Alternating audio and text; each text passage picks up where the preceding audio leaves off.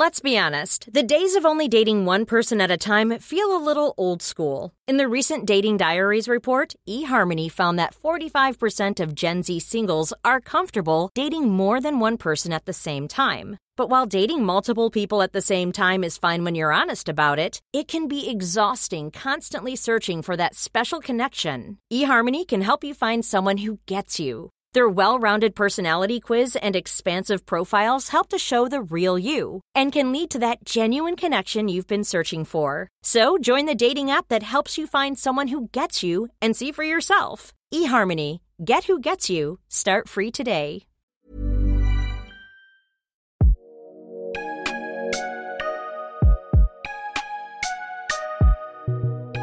Pursuing your future doesn't end at 40.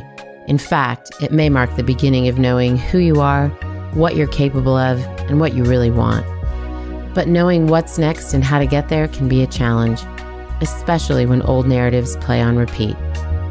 Liberty Road is here to share stories so that you can consider your possibilities, pursue your purpose, and move into your future with intention. I'm your host, Netta Jones, and we're here to listen, learn, and liberate dreams, one episode at a time.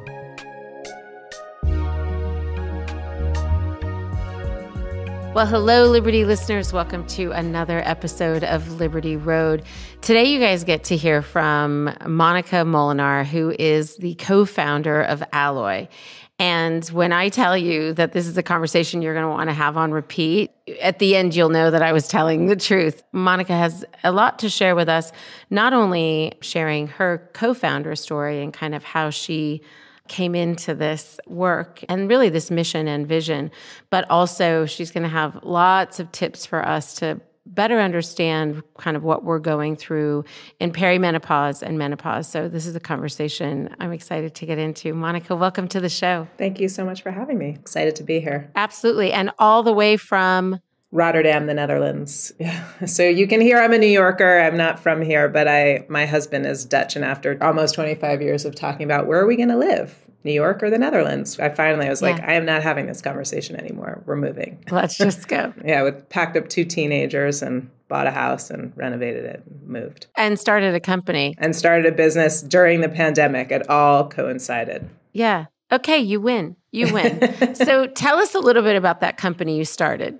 So I started a company called Alloy Women's Health. The intent of it is to connect women who are in perimenopause or menopause with the information that they need about this time of life, the doctors who, are literate in this phase of life and the treatments and solutions that are out there and safe and effective, and then also the solutions themselves. We call it a integrated telehealth and pharmacy platform for women where you can not only get the information, but you can access the doctor and the solutions and have them shipped to your door. We want to close the loop because from my own personal experience and then also just really understanding once we started the business, what's going on with women in this phase of life.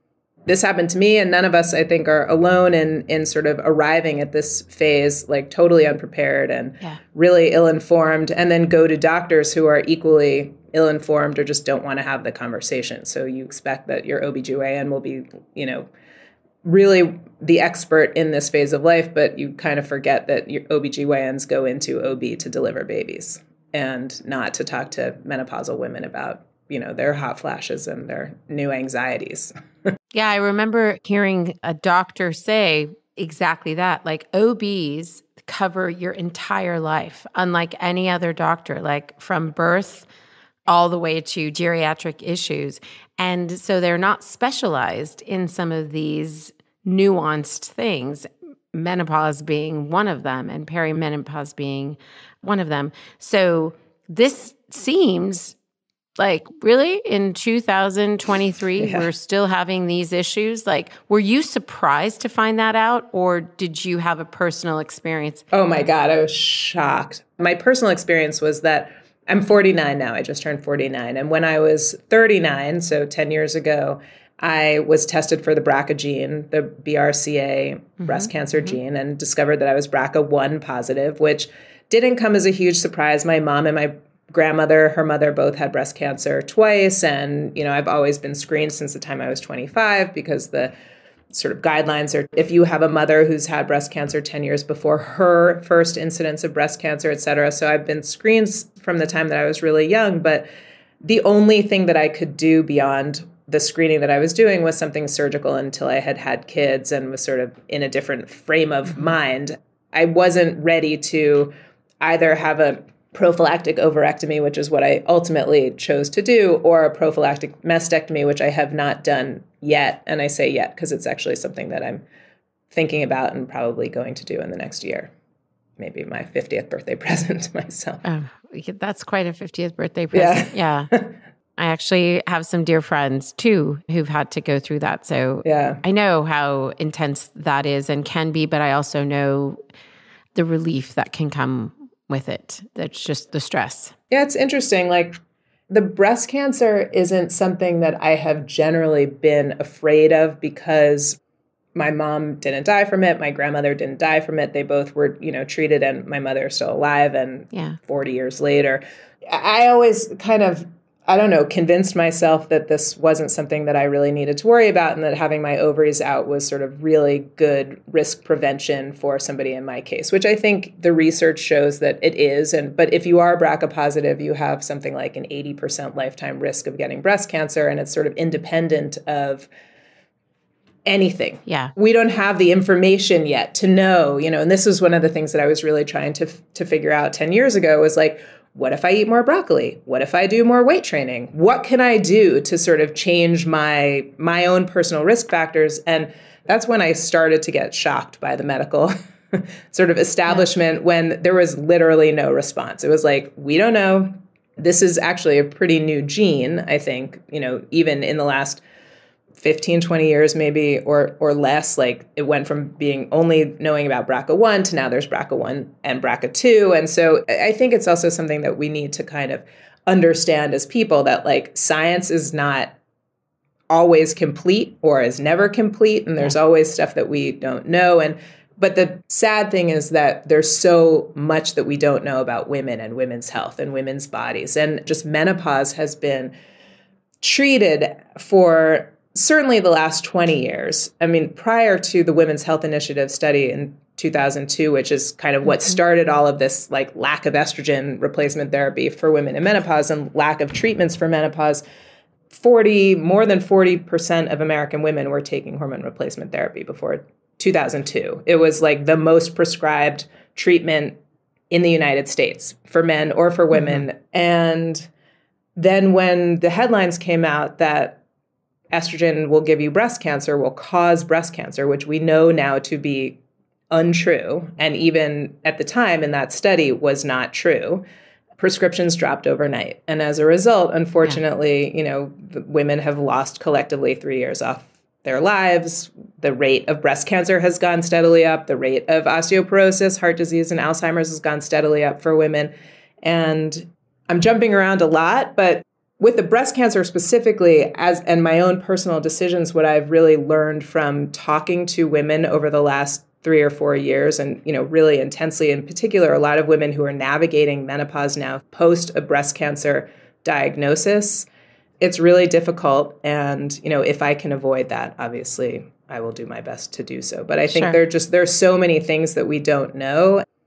But there's a lot that we do know and we've kind of forgotten. And I think that that's what we're really trying to reconnect women with, is the science that it's out there. We've had data for more than 80 years, I think now. Women started taking estrogen in the 40s in the United States, and it was known, it wasn't even sort of challenged, that if you take estrogen from the time that you're in menopause, in the menopausal transition, that women who took estrogen were known to have a lower incidence of heart disease, for example. Yeah. So we kind of forgot all of that when this breast cancer scare just turned women and doctors off overnight. Doctors stopped learning about it in medical school. We've been told by some medical professors, actually, at medical schools that, at the time, really the prevailing thought was like, why should we even teach this when women won't take it? So we don't even need to learn about it. There's so many reasons why women's health at this stage of life has been deprioritized.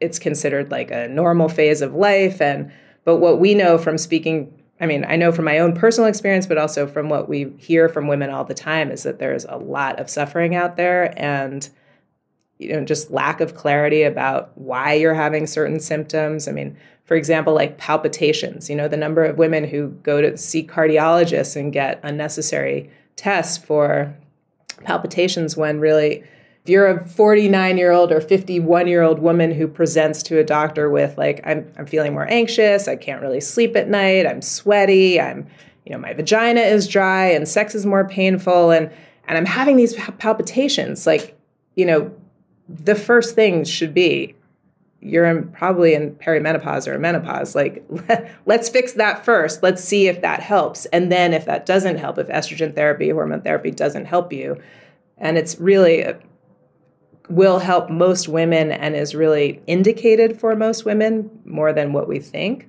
then if that doesn't work, then you can sort of go from there. But it should be the first line treatment for women in this phase of life because biologically we know exactly what's happening. We know that all of these symptoms are brought on by the decrease in estrogen and ultimately the total loss of estrogen in your body or near total. Thank you for giving us kind of that history. And I want to come back to that because I think it's, for many reasons, important for us to unpack why the conversation is where it is now and why it was sort of dormant for so long. But first, I want to go back to sort of your startup story. You had your own experience, and was it really born of that you decided, hey, I want to play in this field. I want to understand and help other people understand more about what is and isn't available to us and really re-educating people. Yeah. How did all that kind of come together and become what is now Alloy? It's a long story, but basically my first son was born when I was 30, about to be 31. And I went back to work. He's now 18 and a half. So, it was a long time ago. Life was different. There was no Zoom. There were way fewer options for women or people to work remotely or from home. And I had a caregiver issue when my son was about 9 months old. I lost faith in the woman who was taking care of him. I was doing a lot of traveling for work at the time. So I really needed somebody who was available and taking care of my infant and who could stay over, sort of late and stuff until I would get home. And we had to let her go. It was, I think, December 23rd, 2005. I was about to go to the Netherlands to go see my family-in-law for Christmas. And then I would come back on the beginning of January and go back to work, but I had nobody to take care of my baby. And I called the HR department at the company where I was working, and I said, I have this issue. I don't have anyone to take care of my baby. I'm going away for the holidays, and I'll be back on January 3rd or something, and can I work from home or part-time until I find somebody to take care of him? And they said no. So I was like, okay, well, they said, we have a policy against flexibility, and it was a furniture manufacturing company. And they said, if we let people in management work from home or for part-time or flexibly, then we have to let everybody who's on the manufacturing floor have the same rights. And we don't want to do that. So they said, you can take your 2 weeks of vacation for the year and find a new caregiver, or you can leave.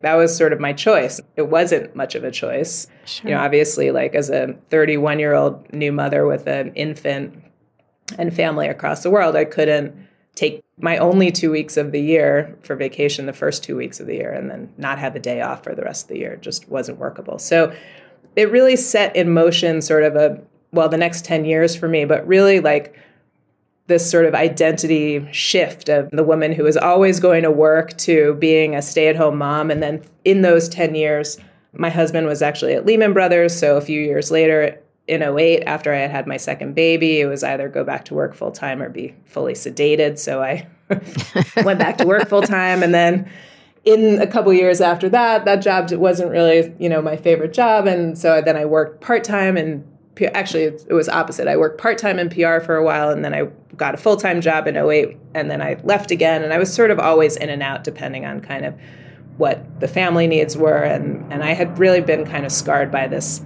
caregiver situation. So I really, obviously, my first priority in those years when my kids were so young was to take care of them. My husband was traveling all the time, and so we just needed somebody at home making sure that things were solid. So that was me. I was the mom. I was earning less.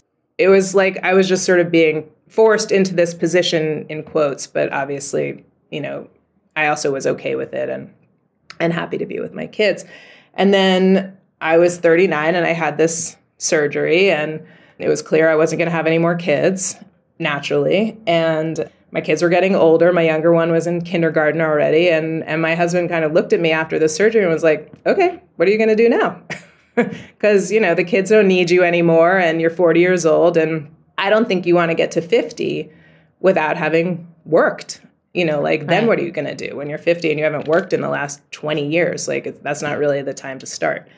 And I was enraged, of course, how dare you say that to me? Yes. And then I was like, oh, he's probably right. And also financially, it was important. And for the structure of our marriage and our relationship, it was important. And I realized I got to get my ass back to work, basically.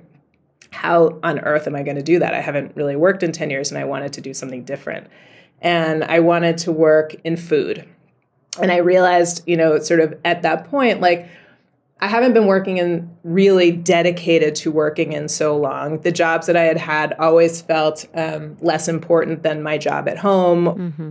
I knew what I was missing. I had worked full-time. I had worked part-time. I had not worked at all and been a stay-at-home mom. I had really done a lot of things. And I knew that for me to really sink my teeth into something and was important, I needed to really believe in what I was doing. I needed to be really interested and feel like I had some ownership over this process in order for it to be worth it for me to kind of leave what I was doing, which was managing my family essentially. And now I'm 40 and I want to do something different that I haven't done before. And I literally couldn't get a job. Nobody wanted to hire me to do anything.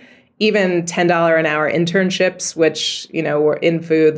Wow. I reached out to lots of people, and it didn't matter that I have a good education. I went to Brown University. I went to Stanford Business School. Then I was just a 40-year-old woman who hadn't really progressed in her career in 10 years. And I was like, if I want to do something and ever get employed by somebody, I need to create the experience for myself.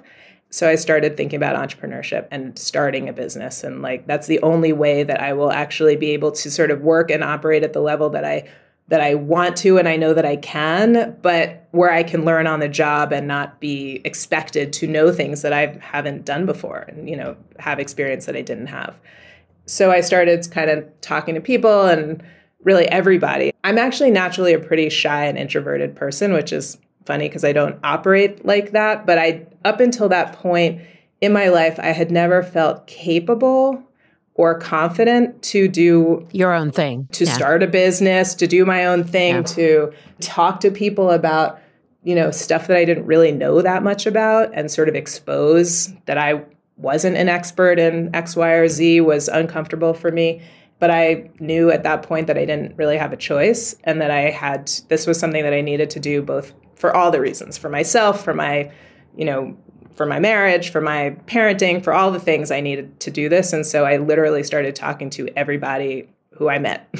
Hi, I want to work in food and this is what I want to do. And here are some of the thoughts. And I really got practiced at talking about what I was doing, what I was interested in. And ultimately I was talking to a woman literally on the sidelines of the soccer class that my, kindergartner was in. And we would be there week after week. And I started telling her what I was doing or what I was interested in. And she was like, oh, you should meet my friend. She wants to start a tahini business. And so we met, and ultimately I partnered with her and another woman to open a shop in Chelsea Market in New York City called Seed and Mill, which is still a really great little business selling tahini and halva, which is a set confection made from sesame and really delicious. So it was the perfect training ground for me in entrepreneurship. I had to navigate partnership and what that looked like and the ups and downs of that.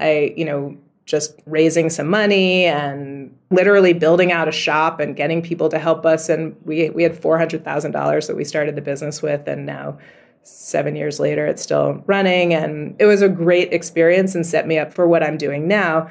But after a few years of doing that partnership didn't really gel in a way. It was good in the beginning, and then we were sort of stepping on each other's toes too much. We had overlapping skills, and somebody needed to take that business forward, and I didn't want that person to be me at that point. whoever was going to take it forward had to kind of buy the controlling interest. And I didn't have any money to put into it. It wasn't the right fit. Right. So I said, I'm moving on. Let me ask you really quickly. In all of that process, did you start to really identify the things about entrepreneurship that you loved and the things that you didn't? Yeah. Did you kind of find your space after all of that time of not working in like, this is what Monica does really well. This is what Monica wants to do. 100%. And did you want to return to food? No, what I do really well, I think, is one, I'm kind of a dreamer and I get indignant about things. So like I identify things that I'm interested in or big ideas and get people to coalesce around that idea. So although I said I can be shy and introverted, I have a lot of friends and I have a huge network and I love people and I'm really curious and I ask questions. I actually talk a lot. So I'm saying contradictory things, but I love being an entrepreneur. It gives me the opportunity to really be creative. It gives me the opportunity to talk to lots of people and to, sort of get people to be interested or to become knowledgeable about something that they might not have known. And to catch the vision for what you're doing. Yeah, it's great. And I've been really lucky for some reason. I seem to be able to kind of identify trends as the wave, so far at least, 2 out of 2, like as a wave is coming up.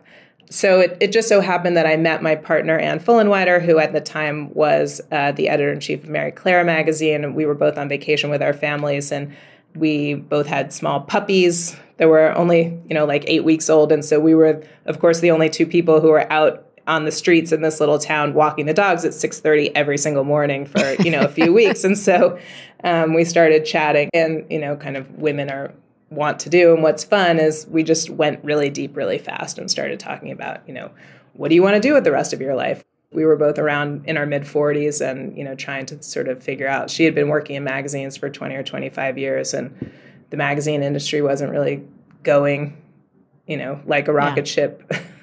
No, it wasn't. So she was at a point in her career where she was sort of could envision making a switch. And I reached out to her when vacation was over and we went back to the city. And I was like, I think we should talk about menopause. We should fix menopause. Like, at least there needs to be information. There's so little information about it. And that was really at the beginning. And she was like, yeah, that's a good idea. But, I have a really stable job and I don't know how to do that. I don't know if I want to fix menopause. Yeah. And like somebody said to her also, Anne, you should be really careful because if you start a menopause business, then somebody might think you're in menopause. She was like, that's kind of the point. So we wouldn't want that. Yeah. I mean, things have changed a lot in the last 5 years since we've been talking about this and the last 4 years since we've been working on it and the last 2 years since we've actually been launched and live to the public. Like the whole world, we can see it changing and we can feel it changing. At first, it was really like, don't let anybody know that you might be in menopause. And now we're just like vagina and clitoris all day long to anybody who... I mean, we were talking about vaginal dryness to like Christy Turlington. I mean, we'll talk about it to anybody. Yeah. And by the way, everybody has it. Like 80% of women will have some sort of vaginal issue as a result of the loss of hormones in their life. And so if you don't actually start leaking or having painful sex, or if you don't become incontinent like I did from too little estrogen, then you're lucky. But most of us won't be that lucky. And there are really simple and easy treatments, safe, effective, cheap, available that are out there. And so when Anne and I started kind of thinking about this problem, and very long story, but we ended up getting investors very early on before we even had a business plan or a really formed idea. We were sort of given some capital to like figure it out. And we went so hard into trying to find, even though my whole life changed after 6 months after my surgery, I still wasn't taking hormone replacement therapy because even my own OB was like, oh no, you're BRCA positive, you shouldn't take that. And the surgeon at Sloan Kettering said, just wait until you feel like you need it. But I didn't have hot flashes, so I didn't know what that meant, even though I didn't sleep for 6 months and gained tons of weight and was about to get divorced. Like I didn't know if I needed estrogen or not until I finally started taking it. And then, the first night of estrogen and progesterone. I slept through the night. I felt much better. I started to feel back to myself. So I've been happily taking it. But when we started talking about sort of how are we going to set up a business around menopause to fix menopause, we didn't think that we could get into healthcare or prescriptions. And so we were looking at like, what are the supplements that have been studied that actually work? We knew that we wanted for everything to be science-backed and evidence-based and not to sell women just another bill of goods or set of snake oil that we're so used to being sold. And ultimately, we realized after months and months of research that really the thing that women are missing and why they're being disserved is because of the lack of access and the lack of knowledge around hormones and hormone replacement therapy. And so we're like, we can't solve this problem if we don't actually hit it head on. And from there, once we have solved this issue, then we can start introducing more things that are fun or spark joy. So we like to say to people, like, first we're solving the pain, and then we're going to spark the joy. For example, we've launched an estrogen-based face cream, which came out of my own experience of being incontinent, as I said earlier. So I accidentally, for 3 months, took half my normal dose of estrogen and started peeing in my pants and realized, like, oh, those are the vaginal symptoms that I never really had before because I've been on such a steady dose of estrogen that when I didn't have enough, I accidentally induced these symptoms in myself. And It was awful, but a very simple solution. And so funny because even somebody like me who's talking about hormones, who's talking about menopause and vaginal dryness all day long, I still didn't even really recognize it in myself. I started using vaginal estrogen cream, and I've never peed in my pants again, and the symptoms went away, and I thought, this is so amazing. I'm going to start putting the vaginal cream on my face, and that's what I did. And 3 months later, all my wrinkles were gone, and this part of my face, which I'm pointing to, sort of the jowly bit, got much less. And I thought, well, that's amazing. Let's reformulate this. Yeah, we know that the rapid aging that happens to women's skin, men's skin too. My husband's now using estrogen cream too, but the rapid aging is a pure result of the loss of estrogen in your skin. What made you take the leap from putting it on your vagina to putting it on your face? What did you see besides that you weren't peeing your pants? What did you see that made you go, okay, the natural conclusion is I should be putting this on my face? Yeah, it's funny. I always forget that people don't have sort of the information when I say that about what estrogen does. Yeah, so estrogen is responsible for hydrating your cells. It's responsible for producing collagen. It helps your body naturally produce hyaluronic acid. It plumps and firms your skin. That's why we use it on your vagina, because when you don't have estrogen, your skin gets thinner. It's more prone to tearing, ripping, burning. And that's certainly on your vaginal skin, but also the principle is the same with any skin. We have estrogen receptors in our skin, in our hair, in our brains, in our bones, everywhere. And when you lose the estrogen, when you're going through menopause, your body reacts. It visibly reacts in your skin because it starts to get drier and thinner and more wrinkly. And all of that can be sort of, one, prevented to a big extent, but also improved by putting estrogen on your skin. We know from studies in face cream when estrogen's applied topically, but also from all the studies in the FDA-approved vaginal estrogen cream, which is what we sort of match the dose to, that there is no systemic uptake of the estrogen when you use it topically. So why not? I mean, all you're doing is treating your skin, and it feels great. It's like you're putting back what you've missed, so it's not a foreign agent. It's not like a tretinoin or some of these other things that can really be irritating. It actually works better when you use it in combination with tretinoin. So it doesn't have to take away from any of the things that you're currently doing for your skin. It just makes it overall better. Thank you for connecting those dots for us. Being an entrepreneur, these are the things that I spend time dreaming about. And I'm sort of been the guinea pig for all of the things that we that we sell at Alloy, because I've really tried everything. It makes your sort of evangelizing about the product, it gives it so much more value, and it validates like, okay, this person who has been down this path and is experiencing these things similar to, me and 50 million women in the world who are going through this are looking for that evidence and looking for the story of one of the co-founders who's gone through this herself. I want to back up really quickly because I think there's something important here. I still have the conversation with women about the to HRT or to not HRT. And we talked about this study, this 2002 study. Is that the year? And one of the things I had the good fortune of hearing actually from your chief medical officer at an event here in LA. And the conversation was really her setting the record straight on what happened in that 2002 report and what we know today, and a little bit of the stubbornness in the medical community, and if I can say stubbornness, to kind of rectify that study and to come back with data that we now have in the last 21 years now. That was my sort of very brief overview. Help us understand why we haven't had a new report come out to change that narrative. That's literally the billion-dollar question, because that study cost $1 billion reportedly. And so the government has to be willing to do it and spend that money. There are no pharmaceutical companies that would be willing to put the money into that because estrogen hormones are not patentable.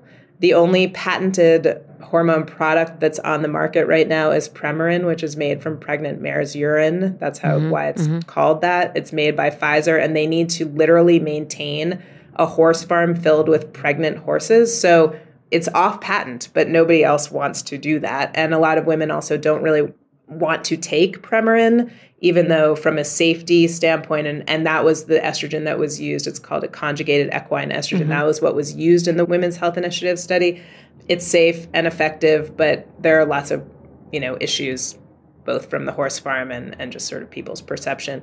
Because it's still branded, we don't offer it. We offer generic bioidentical estradiol and micronized progesterone, which is sort of the modern form of menopausal hormone treatment.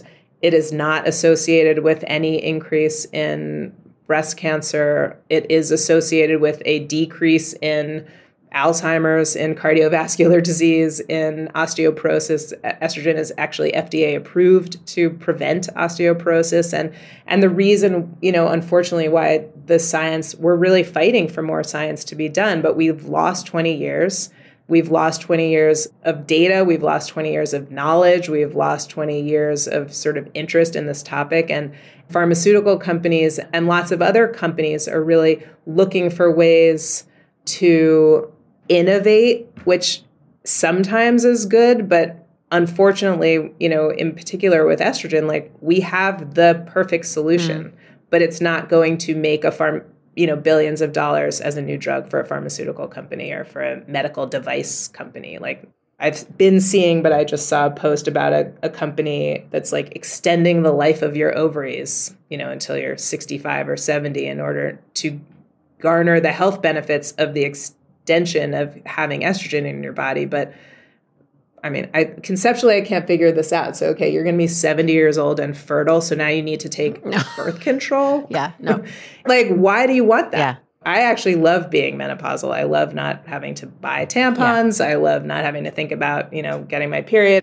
That part hasn't bothered me one bit, but it's a weird time. Like certainly at 40 and not having estrogen, it's a strange kind of, I hope, don't mind my language, but it's kind of a mind fuck. Like, am I a woman anymore? What does this mean? It can be very challenging. And certainly if you don't have support, information, and help, it's really traumatizing for a lot of women. I mean, I was speaking with someone yesterday who was angry because a doctor hadn't reached out to her and it had been a little more than 24 hours. And we obviously do our best, but we don't control everything in the process.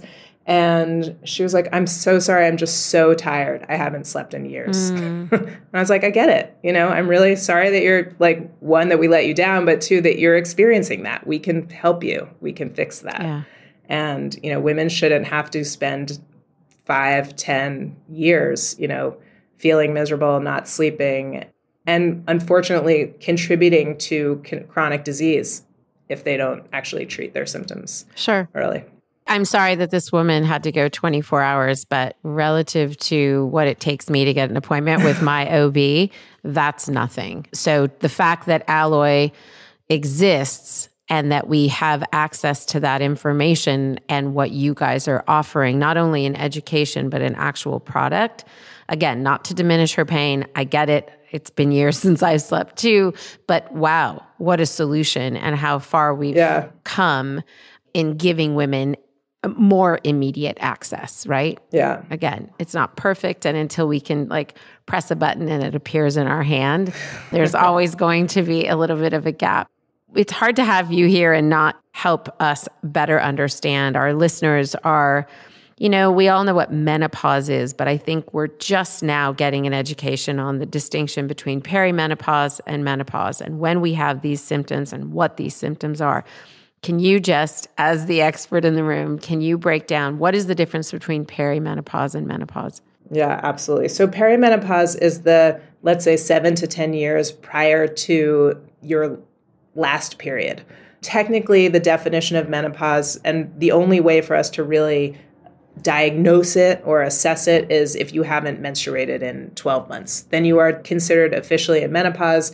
You most likely will not menstruate again. But in those 7 to 10 years leading up to that point, your ovaries are sort of starting to shut down their production, which their main function is to produce estrogen. So as they start to slow down, realize that they're not being used for fertility and baby making anymore, then, your body starts to react to that shift. I hate to use this analogy, but is kind of the most apt. Like if you picture an older machine, as it starts to get older, things start to break down. So, you will see the effects of you need to add more oil, you need to tune things up, et cetera. So it's sort of the same thing with your body. And the estrogen, where we have receptors all over our body. There are, hundreds of estrogen receptors in practically every cell that we have. When you start to either have too much or too little, your body will react. Those are the symptoms in perimenopause. Monica, to be clear, when we're in perimenopause is when we're experiencing most of our symptoms. And by the time we hit menopause, we're not? Or do I have that wrong? I think for every woman, it's a little bit different.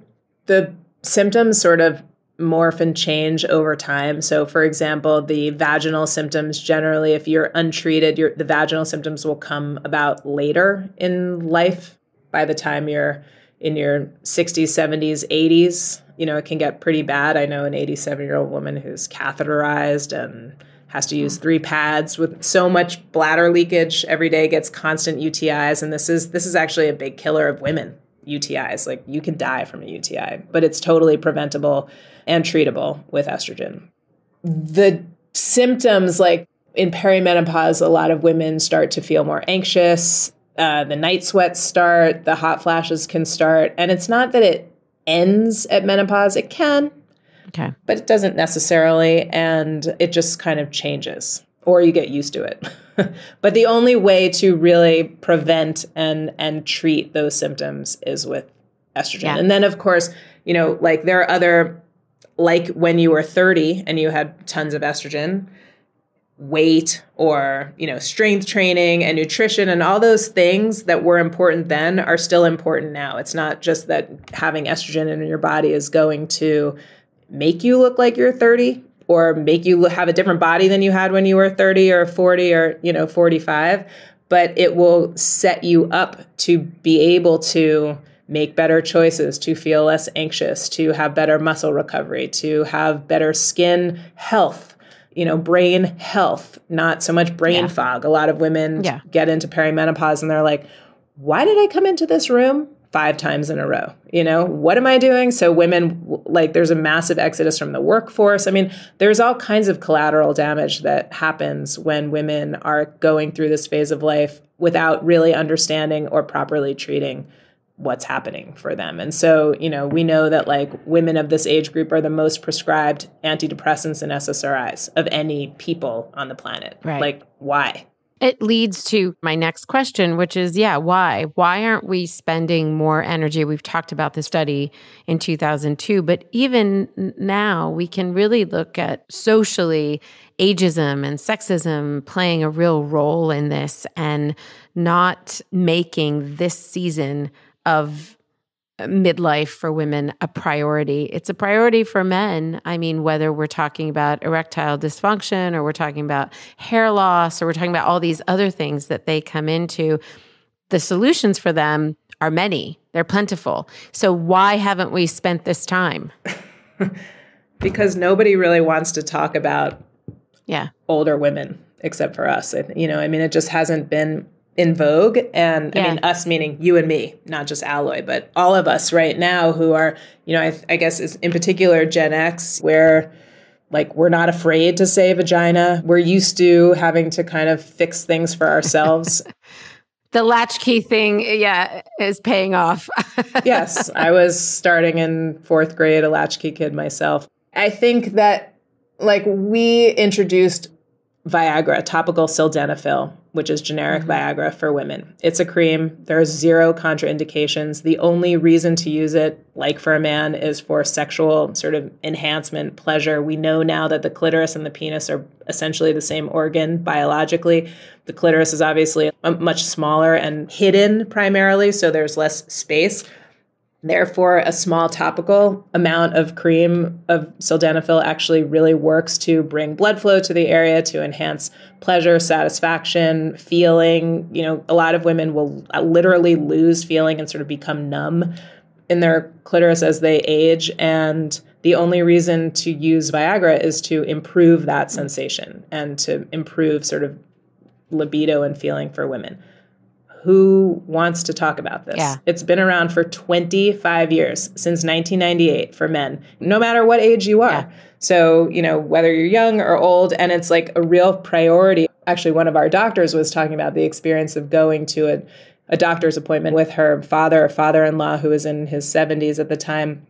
And the doctor, like the first thing that he said to the 75-year-old man was, we want to make sure to preserve your sexual function. Yeah. Nobody ever says that to women. Like we're told like you shouldn't enjoy it or you shouldn't act like you enjoy it unless you're actually in the moment. And then you should act like you're really enjoying it, but not too much. We're told so many things about how we should act sexually. Or worse yet, your function is for the man. Your sole function is for his pleasure. Exactly. Well, it's no surprise that all the solutions that we're seeing in this midlife space seem to be female founded, right? It seems like it's kind of on our shoulders, whether it's menopause or the work I'm doing, which is, what are you going to do with yourself now in these years because you're not hireable and all these other questions that we're trying to tackle. But it seems like we're going to have to come up with those solutions for ourselves, unlike most things in the world that are a combination of people and no gender. This one is coming from us at this age.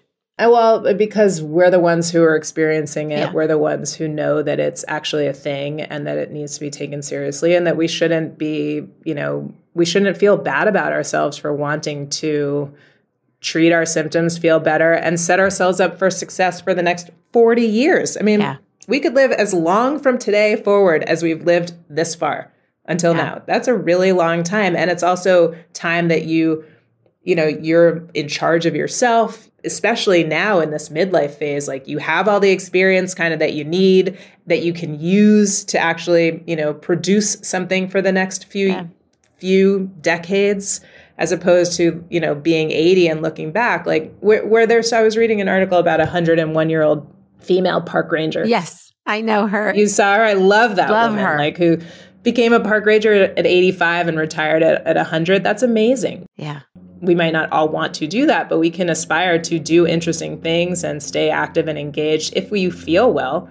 for the rest of your life. And this idea like, well, it's a natural phase of life and we shouldn't have to treat it. Like, so is bad breath a natural thing, but we use toothpaste. And pretty much all of the medications that we've been taking for the last, ever have been tested on men. So why would you say that women can't use topical sildenafil, for example, because it's a men's drug? Like, we've always been taking men's drugs, and you don't have to take it orally. It's super safe. It's very effective and kind of just a nice added tool in your toolbox to be able to enjoy yourself a little bit more, either alone or with a partner. Like, what's the problem? The only reason why it's not available is that nobody has wanted to talk about it or address it or even thought it was like something that's worth putting out there. So I think just having the conversation is changing the way that we're thinking about things, is bringing it to the fore in a way that hasn't been done up until now, is allowing us to say things like, I don't want to lose my hair, therefore I'm taking a low dose oral minoxidil right now, which I'm also testing out for us to release, because I don't need to develop like female pattern baldness. I don't want to get there. So I know that there's super safe and effective things that can prevent that. And it's my choice to be able to do it. It all kind of, unfortunately, goes back to equity, like equity between men and women, health equity. You had asked a question earlier about, or in our emails, about why are Black women experiencing menopause more severely and are less treated than white women. And it all goes back to mistrust in the medical system, just lack of validating women who come in with complaints or issues, or, treating symptoms as complaints, and, women who are reporting symptoms like anxiety or hot flashes, annoying, bothersome patients that are like just taking up time. Like, it's a way of treating and framing women who are coming in without validating and really, accepting what they're saying as truth. We dismiss. And I think we've seen that women of color are dismissed sort of more readily than white women in the United States. It seems like everything that you're saying, everything that you're pointing to, is this idea of collective dismissing of an age, of a gender, of issues, of a race. It seems like this notion of just go quietly kind of into the darkness, like just fade away, is being readdressed. Yeah, absolutely. And I think one of the ways that we have tried to address this with Alloy specifically is, one, we're direct to consumer, so we're speaking directly to women.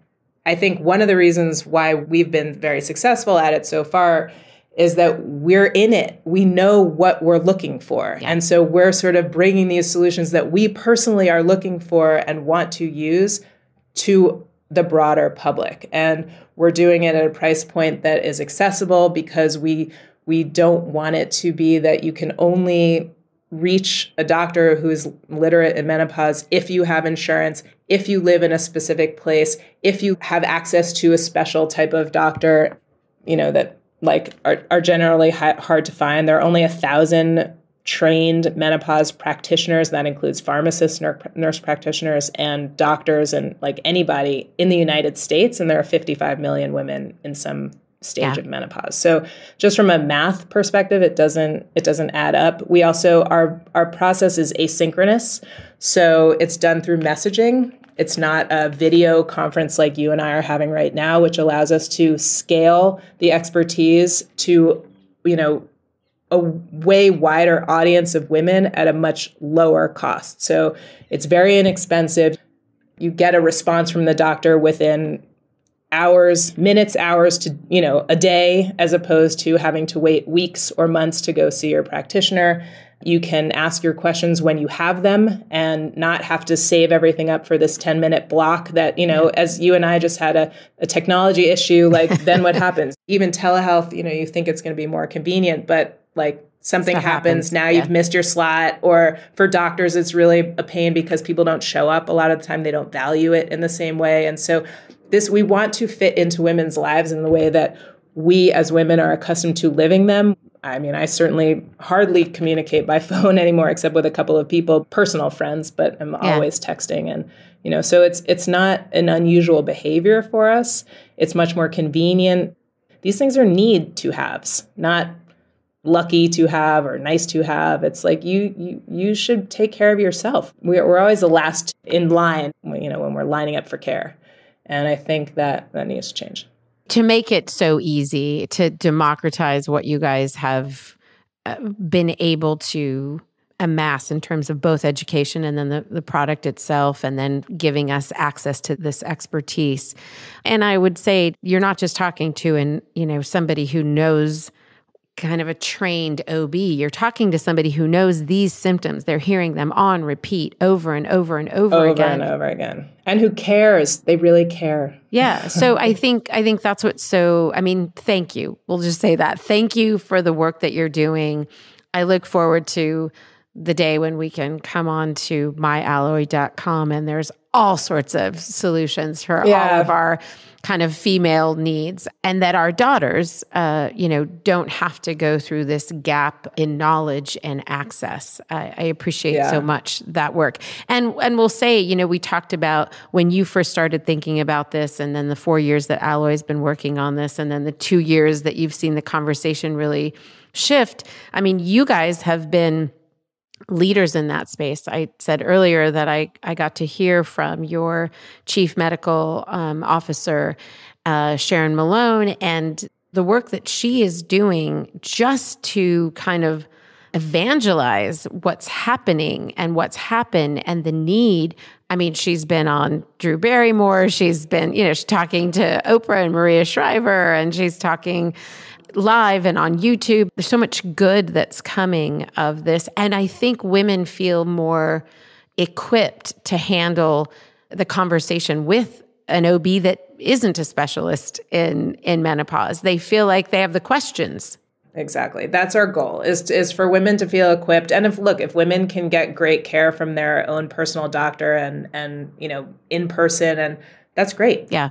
We're in favor of that. But most women can't. I was in the middle of New York City. I had enough education and money and connections. I grew up in New York. I was living around the corner from where I grew up. If I couldn't find the information and the help, or Oprah Winfrey herself also went to 5 doctors and had heart palpitations and, still was 50 years old or however old she was. And nobody connected the dots until finally somebody did. Next day she was fine. It's amazing how it works. And it's amazing how women are just, ritually dismissed in a way that just is actually really damaging, obviously, for women and their qualities of life. It's damaging for our overall society. Our sort of the cost to the healthcare system is tremendous from all this unnecessary osteoporosis or Alzheimer's or heart disease and things that we can control. UTIs is a huge cost to the system.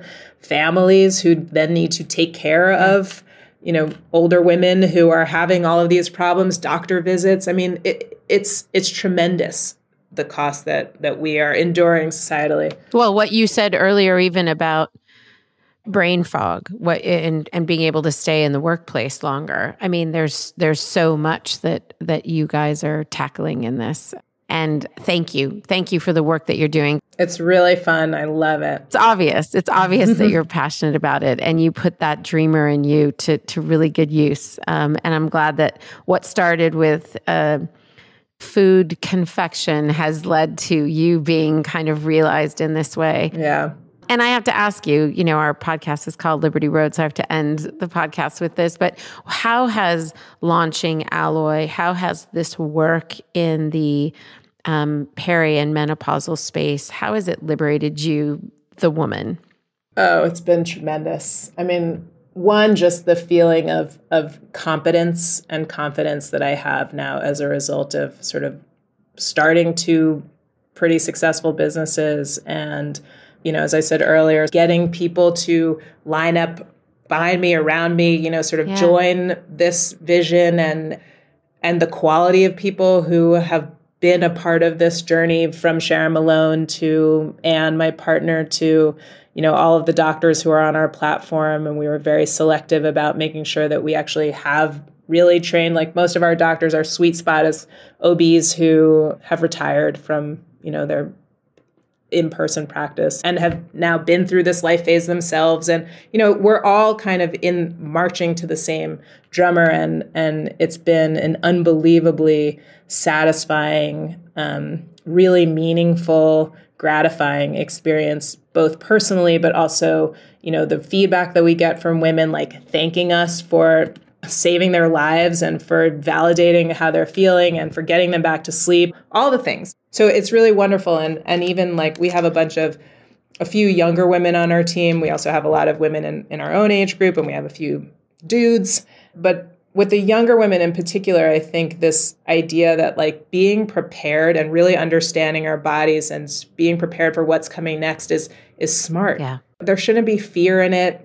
The more you know, the better decisions you can make, the better you can prepare for the future, the more relaxed you can feel overall, because it shouldn't be shrouded in shame or in secrecy. This is every single woman, should she live long enough, or anybody with ovaries, trans men as well, will go through menopause, because it is a natural phase, but it doesn't mean that we have to suffer as a result, that we need to stop caring for ourselves, that we wouldn't treat our, if you were deficient in thyroid hormone, you would take thyroid hormone. Yeah. It's kind of the same concept. So it's just been a hugely liberating and gratifying thing. Also, as I told you, I didn't really work hard full time for 10 years. Yeah. Outside of the home. I mean, of those 10 years, like 5, I was working, but it was always taking the back seat to my home life. And now, in particular with Alloy, it's really, but although with Cedar Mill too, I have 2 sons, and they both are so engaged and I think, impressed and really enjoy this entrepreneurial process and kind of living it with me and through me. And they're really a part of it. They're, so that has been really gratifying as well. I think also with my husband is also, has been really supportive and is kind of impressed, like, oh, wow, she can do all this, which is nice. I never had that sense.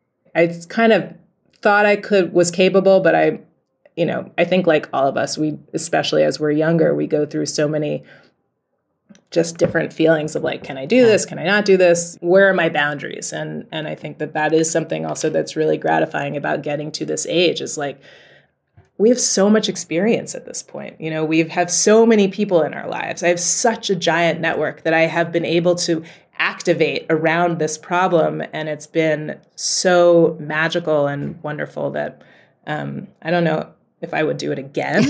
It's a lot of work. I live in the Netherlands, but I work on Eastern time. So I'm just constantly working, because I start my technical workday at 3 p.m. and then I'm on Zoom all night until 11 or so. And then I start my regular day, my daytime day, the next morning at 7:30. So it's a lot. It's very busy. Wow, that's intense. It's intense, but it's a testament to how passionate you are about the work that you're doing. And yeah, I love hearing how it has liberated you, how it is liberating so many women who are using Alloy to lead better lives. And you've liberated our listener in thinking about the parallels between your life and taking time off and going back part-time and finding a place where they really felt like they could thrive. You've inspired so many people to consider what that could mean for themselves. So thank you so much, Monica, for spending this time with us. I appreciate it. Thank you for having me. Absolutely. No, I really appreciate it. I love your podcast. That's how I got here in the first place, because I've been listening to you, and I really enjoy what you're doing. So thank you. Thank you so much. And Liberty listeners, we will have every way you can get connected to Alloy in the show notes, myalloy.com, their handle on Instagram, and even YouTube. There's a few really interesting things you guys are doing on YouTube. So I'd love to connect our listeners with that. And thanks for hanging out with Monica, and thanks for hanging out with me. And we'll talk to you guys next week. Bye for now.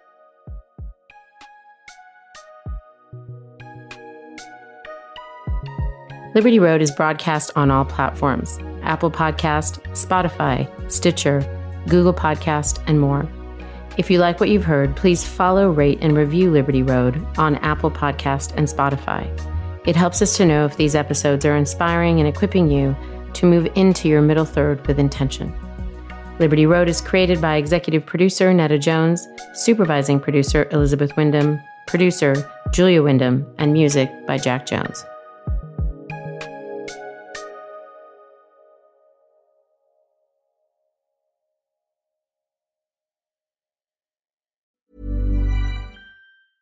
The holidays are coming. Find a gift for someone special with jewelry from Blue Nile. Right now, Blue Nile is offering special Black Friday and Cyber Monday deals. Save up to 50% on the season's most stunning trends. Blue Nile offers an endless selection of bold gold styles, gemstone jewelry, and classic diamond pieces. And now, for a limited time, get 36 months special financing on minimum purchases of $1,000. Restrictions apply. See BlueNile.com for details. That's BlueNile.com.